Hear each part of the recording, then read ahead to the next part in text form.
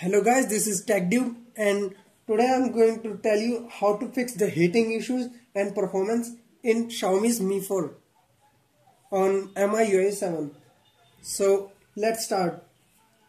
First of all, we need a flashable zip file which is called the kernel file, and the link of that file is in the description down below.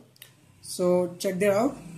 And so without further delay, let's go into the audiutor app and reboot into recovery. So let's wait.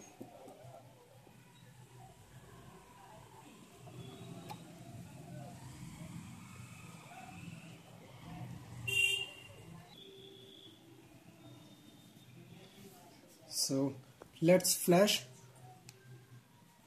Go to your downloaded directory.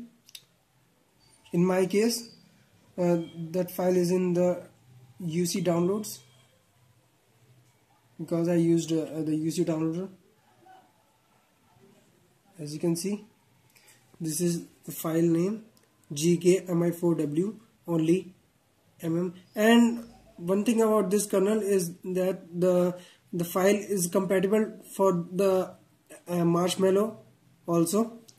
So if you have a marshmallow or lollipop, you can flash this file. So let's flash.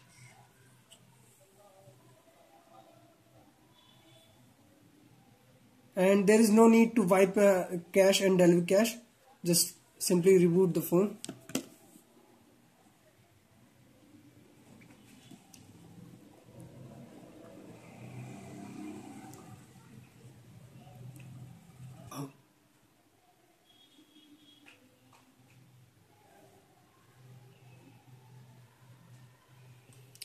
So phone is rebooted,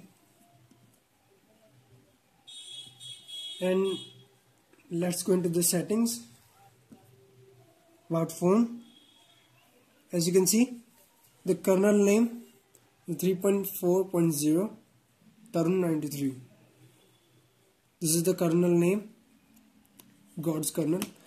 So, and if you want to manage the kernel configuration, so there is an app called a kernel audiutor, which is very helpful in managing the configuration of the kernel.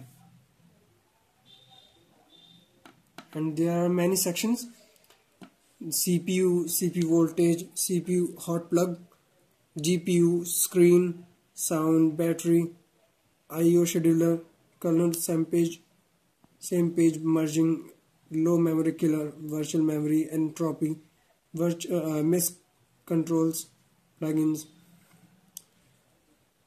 In the CPU section, you can manage the maximum and the minimum CPU frequency and CPU governor also. In CPU voltage section, you can set different voltages at different frequencies. And in the CPU hot plug section, we can change the default CPU hot plug from MP decision. By default, the MP decision is the default, but you can change it to the MP decision hot plug, MSM hot plug, in which we have the choice of choosing how many CPU kernel will be online, maximum or minimum. You can set the maximum core offline at the screen off time. And the next section is the GPU section, where you can manage the maximum and the minimum frequency of the GPU and the GPU governor also. And in screen section, you can manage the saturation intensity and screen values, screen contrast, and RGB values. And in the sound section, you can manage the headphone gain, microphone gain, and camcorder microphone gain, speaker gain. In battery section, you can enable or disable the fast charging mode, which is very useful for the fast charging. And in IO scheduler section, you can manage the IO scheduler, and you can also tune it by your choice. And this is a new feature which is called kernel same page merging, which is now a new feature. So I don't know how to use it, so don't mess with up. And the other section is the low memory killer, which is not a useful feature. And there are other features also, but those are not so useful in daily usage.